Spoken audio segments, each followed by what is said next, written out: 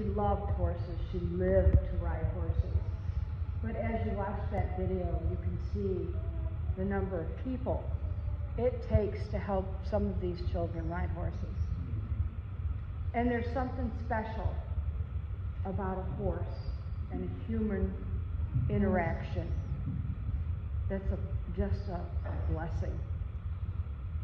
And as you watch some of these kids ride those horses, they were free from some of their infirmities.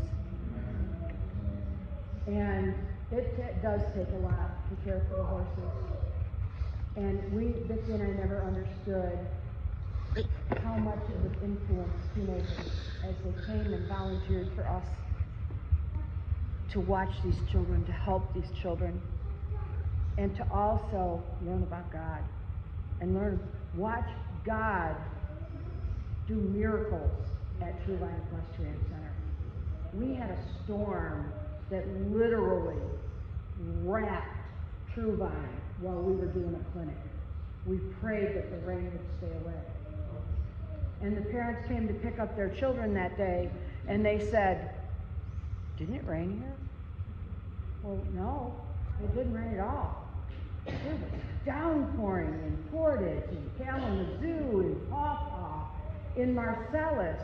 But little old Lawton had no rain. No rain.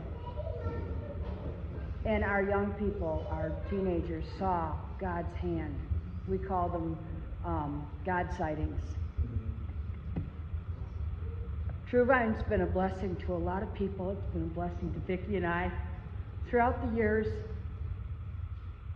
And I believe it was Winston Churchill said, "The outside of the horse is good for the inside of the man."